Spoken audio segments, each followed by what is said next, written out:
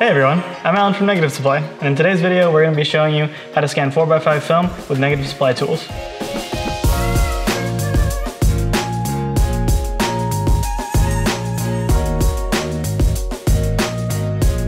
Our 4x5 film holder builds on the modularity of the Negative Supply system, in particular the Pro Mount, the Mark 1 and the Mark 2. If you already own a Pro Mount Mark 1 or Mark 2, you can switch out the inner plate of the 35 or the 120 you already have for the 4x5 holder. If you don't own the Pro Mount system, we recommend getting the 4x5 scanning kit. This includes the Pro Mount system, the 4x5 holder, and the sheet of micro-etched acrylic, which removes Newton rings from your film.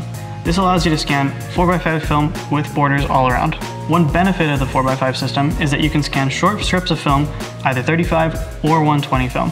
It's either short strips or single frames. One of the great uses for the 4x5 film holder is that you can use it to scan other formats of film, including 35, 120, 110, or anything in between. Just sandwich your film in between two pieces of micro-etched acrylic to flatten it out, and then you're done. You can scan it however you'd like, full borders or not.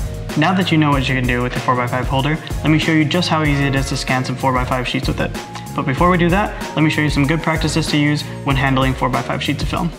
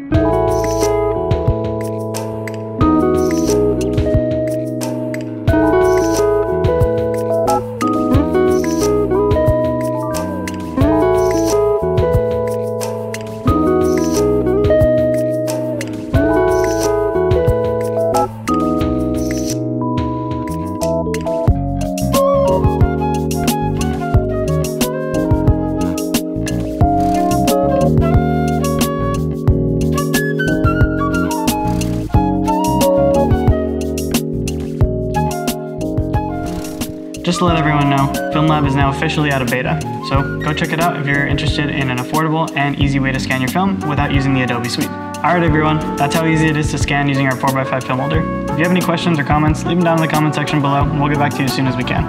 And if you want to learn more about 4x5 or check out some more scans, there's a link in the description for that too. Alright, thanks for watching. Bye.